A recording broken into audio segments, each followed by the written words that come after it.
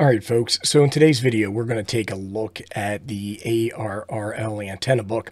This is the most recent edition, the 24th edition, and this book has been around in various editions for quite some time and was considered kind of the Bible for amateur radio operators, ham radio operators, who are looking to learn about antennas or build antennas. It is a fantastic reference. So I recently did a video on the Roth-Hamel's Antenna Book, which is its 13th edition and newly available in English. It's been published, the other editions, over the last close to 70 years, I think, in German. And after I posted that video, a lot of folks asked me how this book compared to the Antenna Book. And so we're going to go through the Antenna Book and look at it. If you want more detail on the Roth-Hamel's book, go ahead and check out my other video. I'll have a playlist below where you can see this. And the one thing that I did want to say before we got started is the Antenna Book seems to cover antennas more from, hey, let's talk about dipole antennas, and we're going to learn all these different things and some antenna theory about dipoles. In the Roth-Hamel's Antenna Book, it looks at specific dipoles and talks about them specifically. So it seems like the Antenna Book is a little bit more generalized, and this one is a little bit more specific. Originally, I was saying that, first off, I love the Antenna Book. It's fantastic, and I use it all the time. It also comes with digital media, which is a huge bonus, and it's less expensive than the Roth-Hamel's book. So let's just get that out of the way. And I was saying that I like the Roth-Hamel's book a little bit more, and that may just be because it's the new shiny penny on the bookshelf, but I do like that I can find out specific information about a particular antenna that somebody may be talking about. That said, let me get zoomed in, and we'll take a look at the Antenna Book and walk through it. All right, let's get started. So what I did is I went through and I marked a bunch of pages with Post-it notes. And the first thing that I wanted to mention, and I think I did a little bit, as I talked about the downloadable supplemental book. So I actually have this in electronic format, along with a lot of the tools, some software, and some examples that are referenced in the book, some reference material and stuff like that. So it's super duper handy. Let's take a quick look, and we'll start with the table of contents, and that'll let you know a little bit about what's inside the book. We have basic antenna topics, some fundamentals here, and we'll take a look at those. Then it goes through dipoles and monopoles, which are the beginner type antennas and stuff that everybody should be really familiar with. Ground propagation, important stuff. Then we start to get into more specialized antennas like loops, multi-element arrays, log periodics. Has a chapter on antenna modeling, which is awesome. Talks about some single band antennas. So let's just take a quick look at Chapter 1, which is Antenna Fundamentals. And I really like this because it talks about things that you should know, like your E and H fields. As you flip through here, you'll see it talks about displaced current, speed and propagation of wavelength here. It does a really good job explaining it. Now it starts to get into some pretty, what I would consider complex math quickly. And there are large portions of this book that are very technical, and some of it's over my head just being candid about that. But there's a lot of content in here that's also aimed and targeted towards beginners. When you buy this book at first, you look at it, it might be a little intimidating, it might be a little overwhelming. But over time, the more you use it, the more you learn about ham, the more you learn about antennas, the more this book makes sense. And it is a long-term kind of reference material that you would keep in your bookshelf. Let's flip over. And I wanted to talk a little bit here. Let me just get this out of the way. About things that are important, like feed point impedance, mutual impedance. It has really great it has really great diagrams in here that allow you to understand the mechanics of the antenna and how the wave actually impacts it, where you would look to see impedance and current transfers on your antenna. Really cool. And then there's a nice selection here around, or nice section on directivity and gain, and it talks about how you can look at radiation patterns and how to read them. So it's really, really good at learning about those types of things. Here is just something that I highlighted. It has these like breakouts or callouts where they talk a little bit about these polar plots that you can look at to understand how your antenna is actually going to perform. And it does a great job of educating you on those topics. Here is a section that I mentioned earlier about dipoles and monopoles. and it goes into that. It talks a little bit about electrically how these antennas work, and I find that to be very helpful information. And then here are some dipole resonant lengths that you can use in the construction of an antenna. So this book also works really well as an antenna cookbook, or for somebody who wants to be an antenna builder. It has a section on formulas, and then it talks about like isotropic radiators and how your antenna would radiate out in free space as well as above ground. And then I wanted to mention that each chapter has a table of contents. And so you can just see here what they would be for chapter 3. Here are the different sections. So it makes it really good to look up and be able to find the material that you're interested in studying. There's a really good chapter, like the other book, on the effects of ground and grounding. Like here is a picture of the United States, and it talks about how terrible the ground is in your area. And then it talks about different types of conductive materials and things like that. Pretty handy stuff. There's a really good section on verticals. With verticals, ground's always important, but it's particularly important when building or constructing vertical antennas. And whether your antenna is ground mounted or above ground mounted, you'll have to take into different considerations. And it also talks a little bit about how you can have power losses in the soil and why you would maybe want to construct your own ground plane. Good section here, chapter 4, on radio wave propagation. So it talks a little bit about the nature of radio waves, and how things like propagation against the ionosphere works. Here's a section here on ground waves, for example. This is how your waves traverse the Earth, which is pretty interesting. It talks about line of sight down here, which is an important topic to understand. And here's some different patterns, just helpful information. And then a really good section here on skywave propagation, which is what most of us who are into HF and DXing and stuff like that are very interested in. Now, with propagation, I got some videos that talk about propagation and sunspots, right, and sunspot numbers, and how the sun impacts our atmosphere, and then that impacts our ability to communicate as amateur radio operators. Here it talks about solar cycles, which is all good information, how to read sunspot numbers and things along those lines. Very helpful chapter. Let's see what else we have here. Oh, here's what I wanted to show. And at the end of each chapter, they really do a good job of citing any references in this bibliography in case you want to do more investigation or read at a deeper level. And as I mentioned, a lot of these are actually contained in the electronic download that you get with this book. Here's just a section on loop antennas. Not that I want to spend a bunch of time talking about loop antennas, but I wanted to show how it goes over different types of loop antennas. Like you have your square, your quad loops. It talks about impedance and any kind of matching networks that you might want to have. Here's a section on radiation patterns and takeoff angle. You'd want to learn about this as you're building your antennas to make sure you understand how it's going to perform for you. And here's another chapter here on dipole arrays and log periodics. And the format's very similar to what we saw with the loop antennas, but now it's specific to these types. It talks about some basic design principles, and it has some really good diagrams like this one in here that you can use. More diagrams that talk about different directors and reflectors. Here's an example of an antenna here. Really handy stuff. It gets a little technical, as I mentioned before. You start to see some of this, but you should be able to read through this and get a basic understanding and then build upon that as you continue your study of antenna theory. So here's chapter 8, antenna modeling, and it talks about different things. And what's important is a lot of times people model an antenna and expect their real world antenna to act that way. When you model antennas, really what it is, it's a model of your antenna, not a copy of your antenna. And it is how it would perform in a controlled environment as specified by your modeling software. It doesn't actually say this is exactly how your antenna is going to work. So that's something that's a little bit important to know. Here it talks just about different types of modeling software, and they talk about cars a little bit. But it's pretty handy, and they talk about like some of the different software that's really popular, like these NEC modeling engines. So just good information.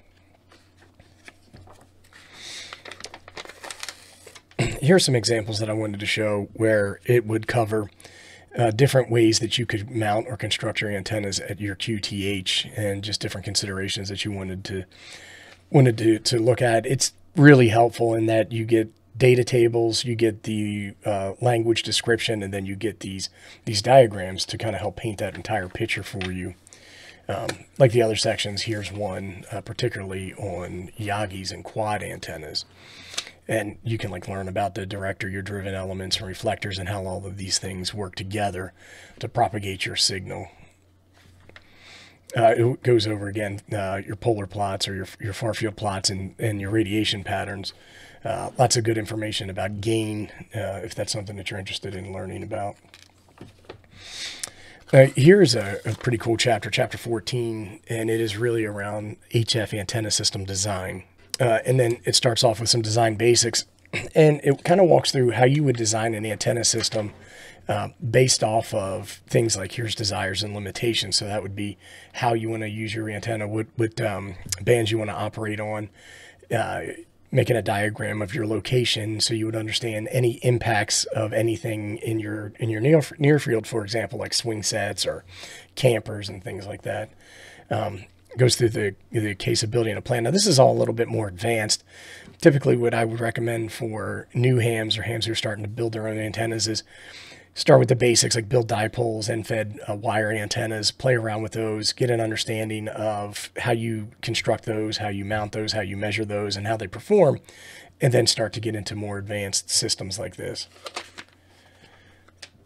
And there's a section here that I wanted to highlight, NVIS.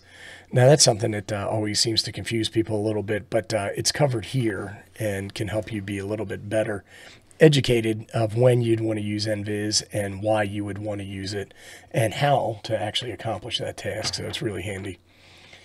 Section on VHF, UHF, and microwave antennas, which I thought was pretty good.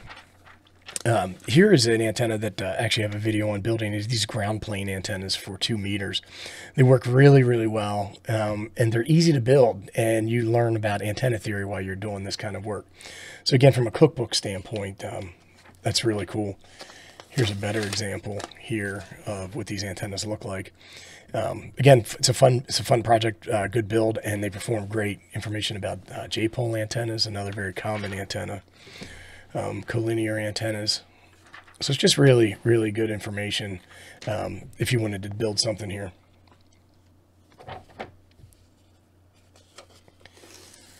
So here's another section, chapter 16 for VHF and UHF, mobile and rover antennas. And here's an example here, but basically it goes over different plots, radiation patterns. Here's a section on mobile whips, and it really just goes over some considerations if you're going to mount antennas on your car. Like here's NMO mounts, and if you want to drill a hole in your roof of the car. I'm not that brave. I haven't done that. But just handy stuff. Section on clip or lip mounts. That's what I use, and I'm really happy with it. And it just goes over the different types of mounting options that you can use in your vehicle. Here's a section on using dishes, dish antennas for satellites, and it goes into a lot of detail here. I'm not particularly one of these guys who chases the birds, but it is very, very popular, and so this might be something that you want to take a look at. And then also positional control, so that's where you can direct or point your antenna. Pretty cool stuff. So here in chapter 19, like the other book, is some information about portable antennas. And this is really popular with folks who are doing things like SOTA and POTA. And then a lot of people do what's called backyard portable, where they might live in an HOA, so they go out and they set up a temporary antenna in the backyard, play around with it, take it down. But it goes over a bunch of different types. So you have your horizontal antennas. I highlighted this end-fed half wave. This is one of my favorite antennas. I have a permanent mount end-fed half wave here at the QTH, but it's the antenna that I use the most wherever I go. And a lot of my friends and folks that I hang around all use the same ones because they're relatively easy to construct and grasp why and how they work. And they work really well. A very popular option of antenna these days is the end-fed half wave. And what do we have here? Just different mounting options for your antennas. So this one kind of looks like the buddy pole, but then here is a delta loop, and then here's like different mounting options for that. Some information about masts And then you have some other stuff here that you might want to take a look at. Ferrite cores for CMC suppression. Pretty handy stuff. Here's a vertical antenna mount fed with twin line, and then it has an elevated ground plane, and it covers that. Now, this is chapter here, or section here in this chapter for indoor antennas. It goes over how to connect your antenna into your tuner and into your radio. And this one's kind of funny. I have a buddy that actually has an antenna like this, where he just runs around the top of his house. And when he was first telling me about this antenna and how he mounted it, you know, years ago, I was like, dude, you're crazy. That's never going to work. But he loves it. So and, he got the idea from this book, I believe. Let's see what we have here. Receiving and direction finding antennas. So what's interesting about receiving antennas is a lot of times folks will have a radio that supports one antenna for transmitting and receiving port, and then a port just for receiving. So a lot of folks will use like ground loops or beverage antennas, and I believe the beverage antenna is the one that is on the next page. Right here, it talks all about the beverage antenna. And these are really popular for folks who might be in North America trying to listen to folks in the UK, or folks in the UK trying to listen to folks in North America.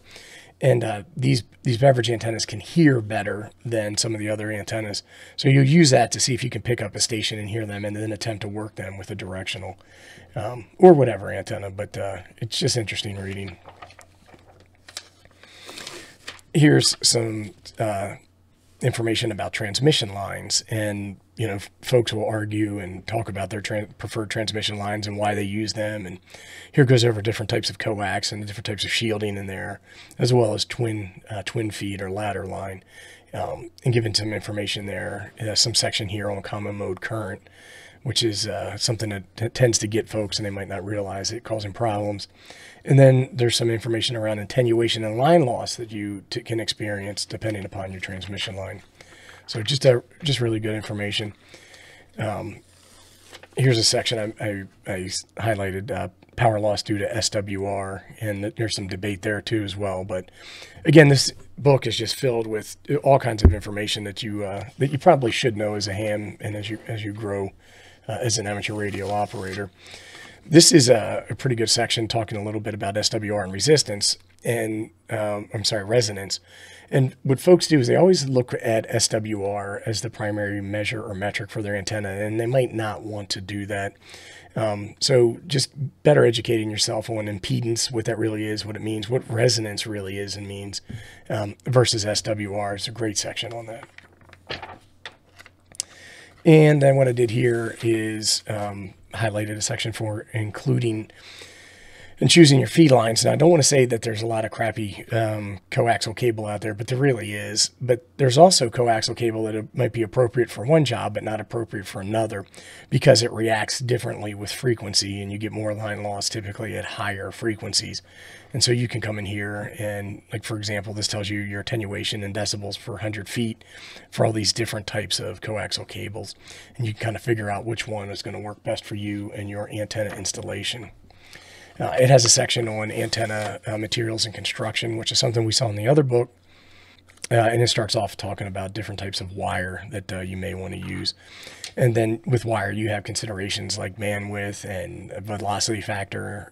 Here's a good one on tension, because a lot of times we have these wires will actually help hold our antennas up. It has a data table here on copper wire that you might want to be taking a look at. But just good, interesting stuff. And then, I don't want to be a safety Sally, but with amateur radio operations, we do things that sometimes are a little dangerous. One of those is climbing towers. So it has a really good section here around electricity you may have running up your tower. So some safety considerations you want to take into place there, as well as harnesses and these carabiners that you use to attach yourself to a tower, if in fact you're going to do any kind of climbing. Just really taking that into consideration. It seems like every year in the news we hear a little bit about amateur radio operators who get injured or possibly even die falling off of a tower. It's no joke. It's definitely something that needs to be taken seriously. And then as we're starting to get towards the end of the book, let's see what we have here. Antenna and transmission line measurements. So here it talks about line current and voltage, the use of things like RF meters and voltmeters. It goes actually through different types of circuits that you might want to use and some equipment that you can actually build. It has some schematics here and stuff, but you may want to build a circuit to look at testing SWR, or maybe you have RFI on a cable or something like that, or you maybe need to build like a field strength meter to understand radiation patterns and stuff like that. So it has a little bit of cookbook DIY stuff in here, which is really fantastic. Then this is just another example, I think, that I put in here of different devices that they talk about building. Here's RF power measurements. Just interesting stuff all the way around. And then one of my favorite things, so if you watch my channel much at all, I'm always using these vector network analyzers, nano VNAs, to characterize antenna systems, transmission lines, filters, things along those lines. Really powerful tools, and it goes over things like S parameters or scattering parameters. I actually have a video on that, and I have one on return loss. And you can really understand these things. I'm not telling anybody to go out and buy stuff, but if you have a VNA, like the nano VNA, you really can get a lot of insight into your antenna systems, your transmission lines, tuners. You can really learn a lot, and it's a really capable, inexpensive tool. Just don't buy a fake or a clone. Here's some information about different software that you can use. And like the other book that we looked at, it has a pretty comprehensive glossary of terms, because you're going to come across things like, here's a capacitance hat. I don't know if you've ever heard of that or not, but you may hear a term that's unfamiliar to you, or somebody might be using it in conversation, and you can come here and look that up. And then last, has a really comprehensive index that you can use to find things in the book. So, for example, if you were looking for antenna tuners for right here, just in T networks or balanced, just handy all around good information. That's really gonna wrap up the video. The only thing I'll say is that this is a fantastic book. You can't go wrong by buying it or keeping it on your bookshelf, and it might be something that you want to consider. Anyhow, if you have any questions, comments, suggestions, or recommendations, go ahead and post them below, and I'll do my best to respond. Thanks for watching, everybody.